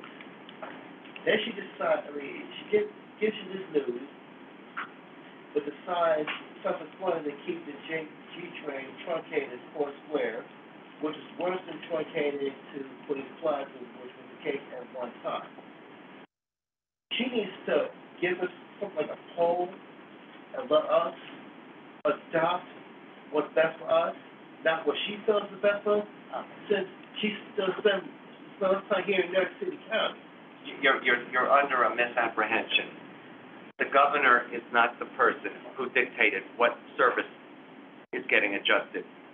The governor and the legislature gave money. It's New York City Transit that is determining which services are getting improved, not Albany. Okay. Richard Davies, while he's still president, needs to give us a poll, needs to ask us what we want. So ramming proposals down our throats like he's giving us medication, which he's not. Where are you asking that the G line be extended to? Back all the way to Forest Hills again? In my proposal, which I first typed approximately 2 years ago, I said leaving Church Avenue, I typed leaving Church Avenue, the G train must run to 139th Street and Forest Boulevard. In addition, it must carry the full train length. 179th even further than it once ran. That's what it should do. I don't think that's happening anytime soon. But thank you. We do advocate for our riders, and if we think that something should be changed, we advocate for it. Trust me. We have seen various proposals, and we have sounded off on those proposals that were not good ones. We have a question from Carl. Yeah, sure. There's been nothing mentioned regarding the MTA to provide additional transfers for passengers that ride the system only a few days a week but need more than one transfer to get to or from their destination. Essentially, to be like a transfer or stuff. These passengers are now paying a double fare. In Nassau County, Nice Bus currently allows 2 transfers for 1 fare, and that's only 1 county. In New York City, we've got 5 boroughs, counties, so sometimes passengers need additional transfers to get to and from their destination. Possibly a time-based transfer policy would be better, where passengers get unlimited transfers for up to 2 hours, or 2 hours, 30 minutes for 1 fare. Passengers that telecommute a few days a week, and many seniors don't use the transit system daily to reach 7-day capping discounts, so this would provide some financial relief for those passengers. So you've been advocating for at least a three-legged transfer, I have. time transfers for quite some time. Yeah, I have, and, I will bring that up again. I think that makes a great deal of sense. Whenever there's a GO and you have to take, an additional bus, they do give you the three-legged transfer, so it's not like they don't know about them and haven't instituted them. So that's a great idea. I think that's probably it from me. No, you left out one thing What's that? about the buses, the Oh, the one free bus per borough, yes. Yeah, and, That is part of the budget as well, so that is coming. but do you have any idea of I how don't. it's gonna be, since there's only one, and everybody is lobbying for their bus I do line know or one whatever? thing that has been made pretty clear at the meetings, which is it will not be a route on which there are multiple bus lines, because they don't want to take riders from one to another. It Yeah. will be a route that runs by itself. Yeah, no, but how and when will that decision be made? Will it be at the same time that the fare goes up in September, I don't know the or? content, but I will find that out. I don't know what the proposed implementation date of the free bus is. I just know that it's going to be in 2023. So other things that Jan always said is that, you know, it's an opportunity to look at connectivity and Yeah. subway deserts. Yes. No, I understand what it is. I'm sorry, hold on. But I wanted You to. may understand, Judy, but you asked a question, other Okay, people may no, not know the answer. okay, So but if you then I just will give ask me- my question again. If you just give me one moment, so that, to even potentially look at creating new routes as the redesigns are underway, that this is an opportunity to see, what makes the most sense from an equity lens. Yeah, like what Karen had brought up earlier about parts of Queens, and I know that there's parts of other boroughs that have similar, Southeast Brooklyn. There's places where there are no trains anywhere near you, not even commuter trains. And this is a place where you might want to do that.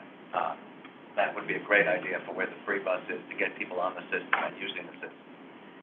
Yes, Trudy? Well, okay, what I know what has been said, why this is good. When something is forced down your throat or other parts of your anatomy, and you have to go along with it, because Mr. Assemblyman I'm going to say it right, Donnie. Mom Donnie. Anyway, nobody really, he's a freshman, he had nothing to do with transportation, but this is now his idea, and for whatever reason, everybody agreed to go along with it. And yes, Lisa, what Jana was saying is, he has to do it. So this is, you can give all kinds of rationales. My question is, and it's supposedly going to take effect at the same time that the fare raise takes effect in September or Labor Day or whatever. So I'm asking, has there now been any discussion and maybe it's something that we should also put our 2 cents or $2.90 in or whatever on what are the good bus lanes in each. If anyone here has an idea of which routes meet this test of being in transit desert areas and don't have another bus line along their route, please suggest it to us, and we'll submit it to the transit authority. Absolutely. ACT has already mentioned it already. Some of the ACT members in other boroughs have been mentioning certain routes where it is not easy to get to an accessible train station, so that was brought up also. And right now, I'm stuck because it's hard to choose, because there are a lot of buses that do run by itself or is in a desert. So it's like you only can choose one bus. If they told me I could choose two, I would tell them it has to be route that is very heavy ridership. Can't be on the east side. It's one, no, it's not on the east side, I know that already. But it was my understanding that this will take effect as when the fare increases. I don't have the exact information on that. But the good news on congestion pricing is that I think we're really really close to the issuing of the FONSI. We have gotten the environmental okay from the Federal Highway Administration, much to the consternation of folks in New Jersey, although some folks in New Jersey are backing it. Some folks in New Jersey, the majority of folks a lot of people are thrilled. Yeah, I mean, it's not as though if you're a Jersey resident, you come here, you ride the MTA, you're not gonna get the benefit, or if you drive here from New Jersey, you're not gonna get the benefit of clearer streets. I mean, there's just so many ways New Jersey residents will benefit from this as well. We would love to see New Jersey improve their mass transit. However, 75% of them who commute to the city are still not driving. They're commuting by bus or New Jersey Transit or Pass. So obviously, it's not the greatest to drive from New Jersey still. So, you know, we will see where this goes. What about the lawsuits from the what's his name? Gottheimer and Menendez. Gottheimer, yeah. So far, there's nothing has been filed. There has been threatened. Menendez has threatened to put forward legislation that would deprive New York of its federal transit money, but that, somebody might consider that to be blowing smoke. Menendez actually said that. Yes, he did on the news. He did say that. Yeah, so that's, I'm not sure that it's, you know, whatever. That's his own political calculus. There are some possible ways to equalize traffic by including, well, we don't know what the TMRB is going to do, but it's pretty clear that if you paid an MTA bridge or tunnel toll or a Port Authority bridge or tunnel toll, that you will get credit for those on the congestion fee. I think that's pretty clear. That being the case, there are some proposals to, like, include the GW Bridge, which is not in the congestion zone. And you want to say a few words on some of the, you don't want to say anything yet? Yeah. Okay. There are some proposals out there to equalize traffic in various ways so that nobody is impacted more than somebody else within a certain geographic limit. I'm only saying no because there are a lot of conversations happening with a lot of people, and there's not consensus. Got it. But there, you know, the TMRB will be meeting soon, and at that point, the pile-on for exemptions will happen, but baked into the legislation and that created congestion pricing in 2019 was a bottom line dollar of at least $1 billion coming to the MTA that would bond to $15 billion. So that can be accomplished in a number of different ways with several different exemptions, but that are included in new mitigations that were incorporated into the letter of legal sufficiency and draft finding of no significant impact that was issued by the feds 2 weeks ago.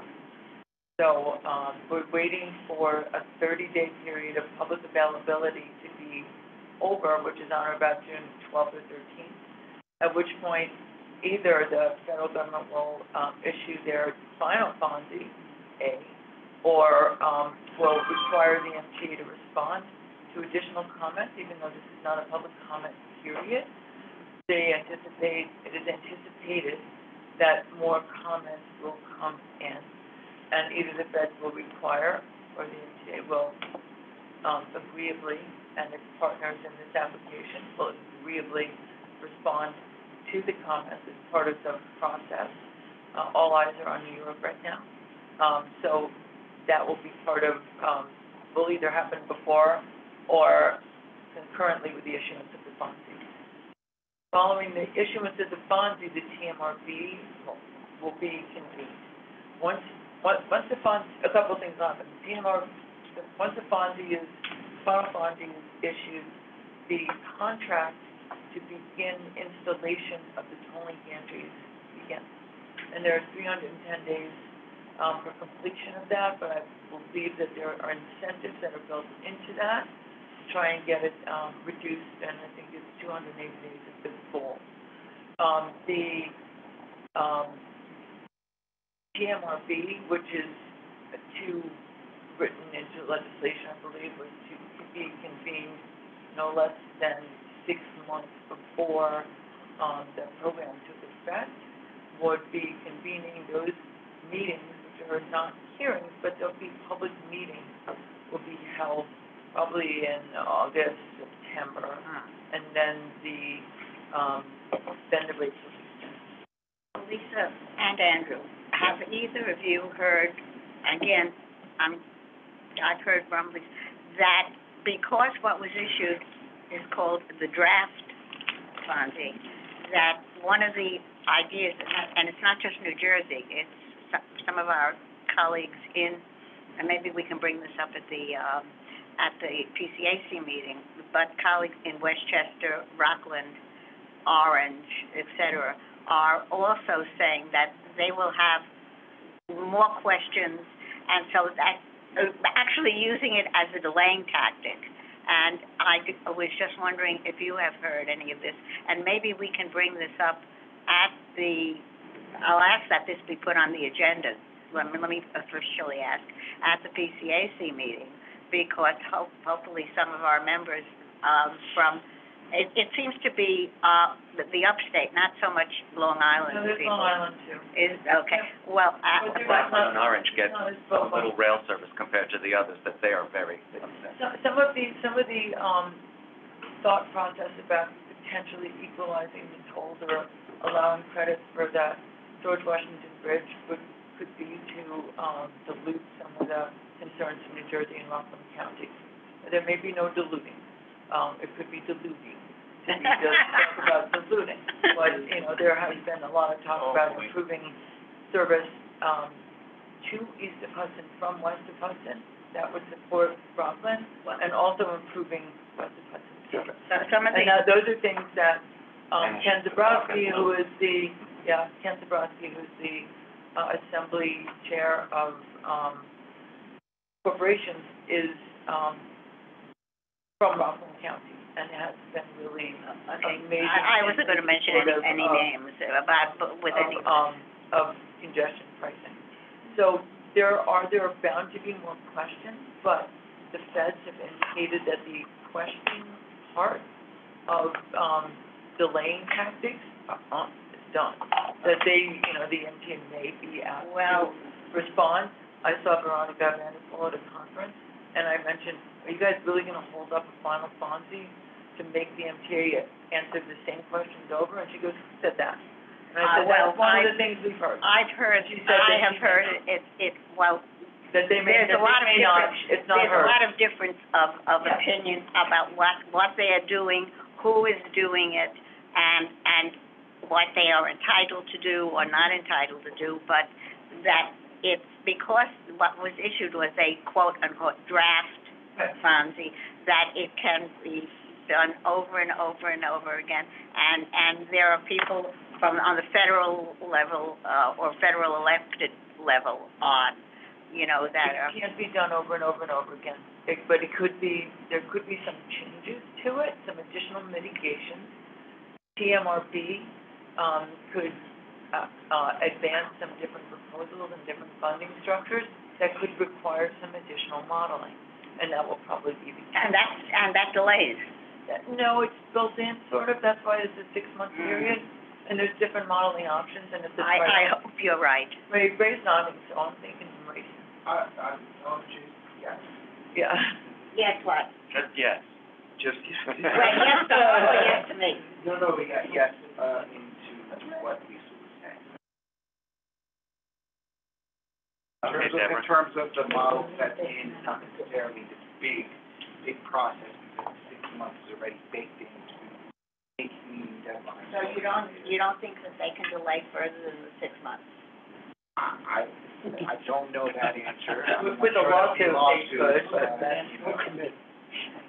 Yeah, Don't commit. Now, we gotta move on. Deborah? One thing that has always got me, and why can't between the MTA and we have buses that go across the outer bridge as well as the Gospel, as well as the Bayonne. I'm not talking about express buses, because a lot of people that don't have cars, they have to take car service, or also makes it harder, also when accessorize from either counties have to meet, it's very hard. Have they ever thought of that? what do you... Because like, or say, I have to go to, Talk to the private bus companies.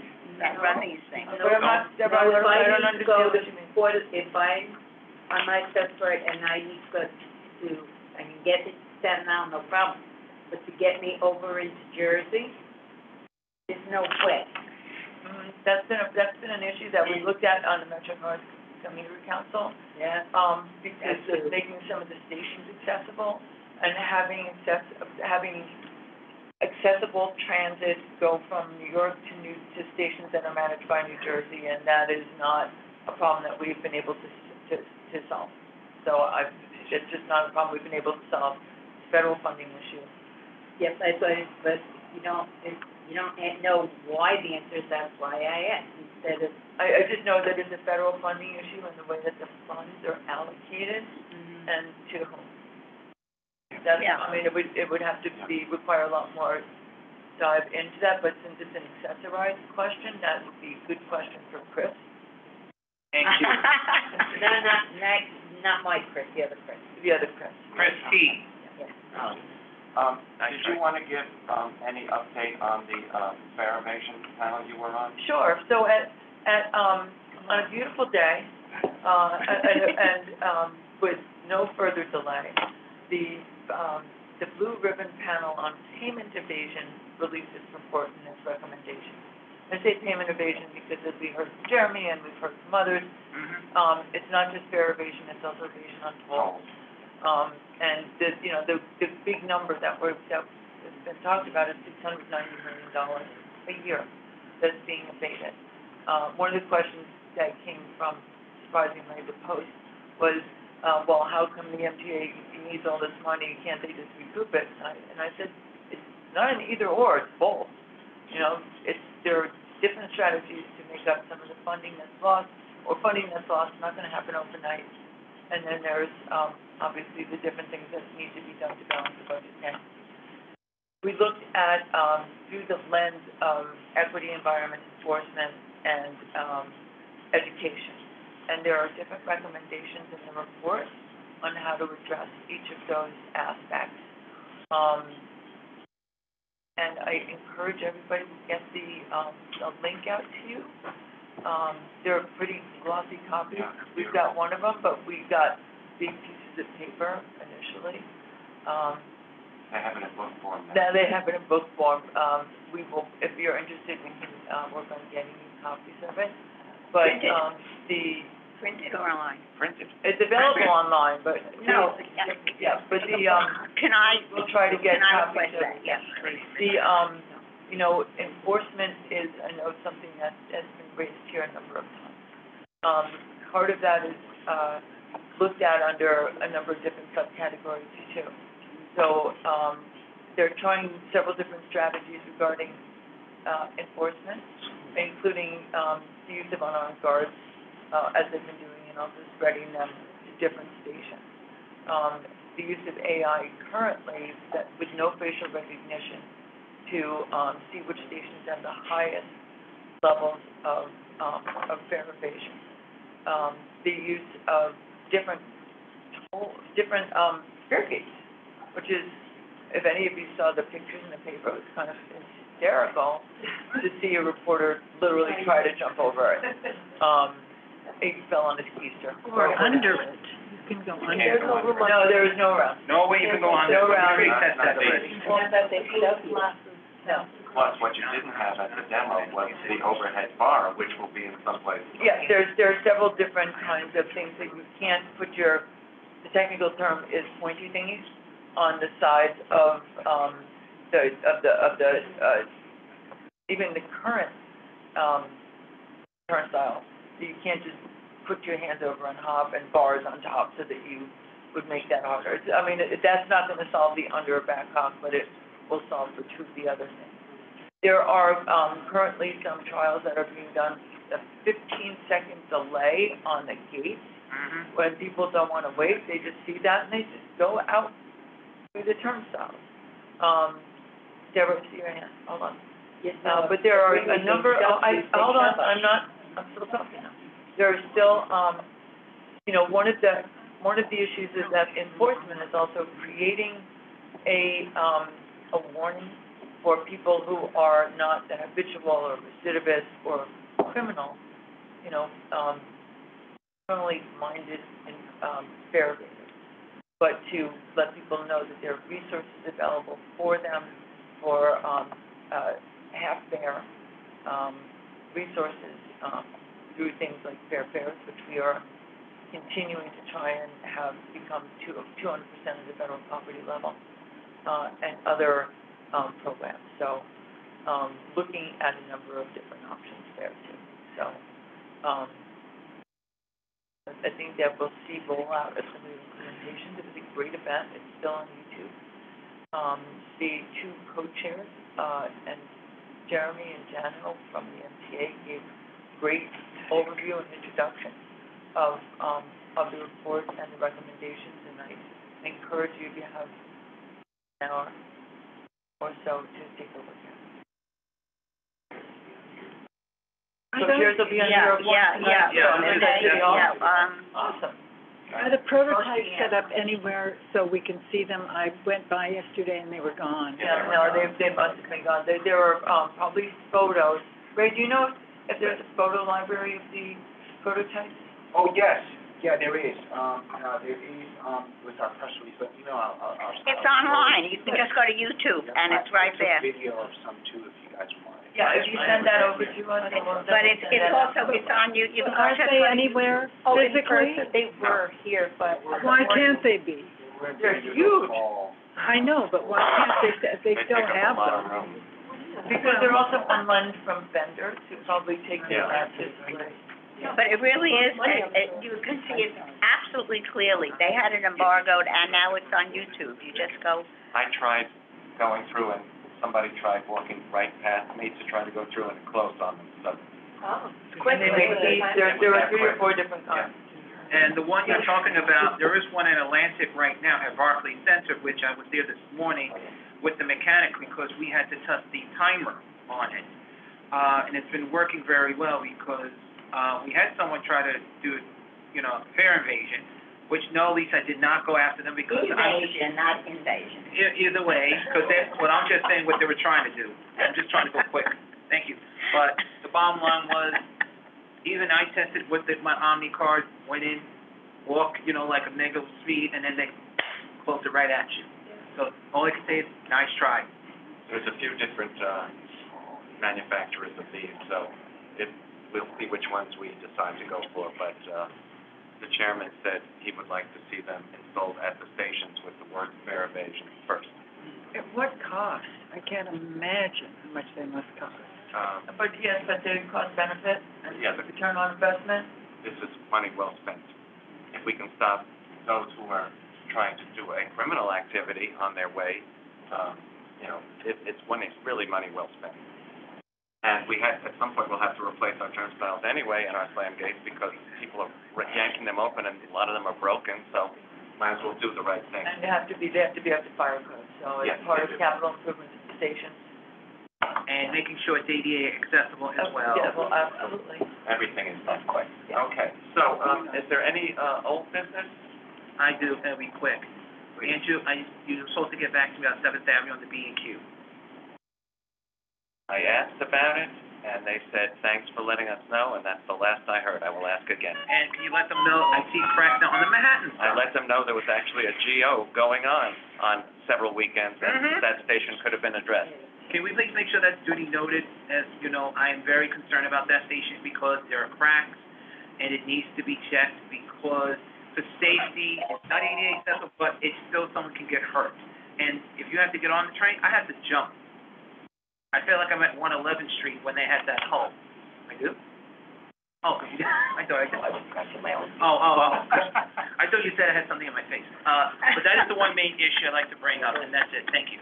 All right, anything else? Can I just bring up a positive, end this on a positive note? Because I'm always complaining about something or other. This time, coming here today, I was in car 2093 on the number 6.